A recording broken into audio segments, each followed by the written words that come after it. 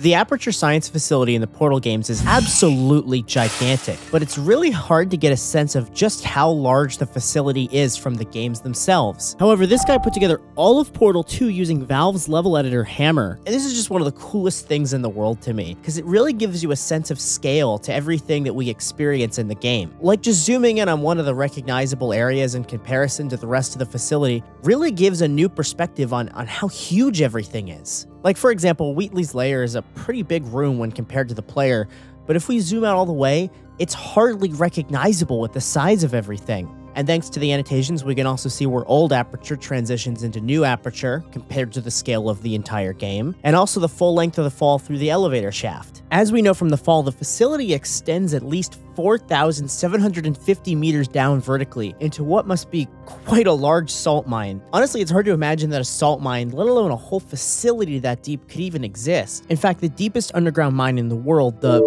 Mumpeg mine in South Africa, only goes down about 4,000 meters into the ground, which I guess isn't super far off from the depth of Aperture, but honestly at those depths you're looking at temperatures up to a lethal 150 degrees Fahrenheit without some kind of cooling system in place. But who knows, maybe Aperture extends beyond the surface a little bit. Regardless, this facility is pretty damn big.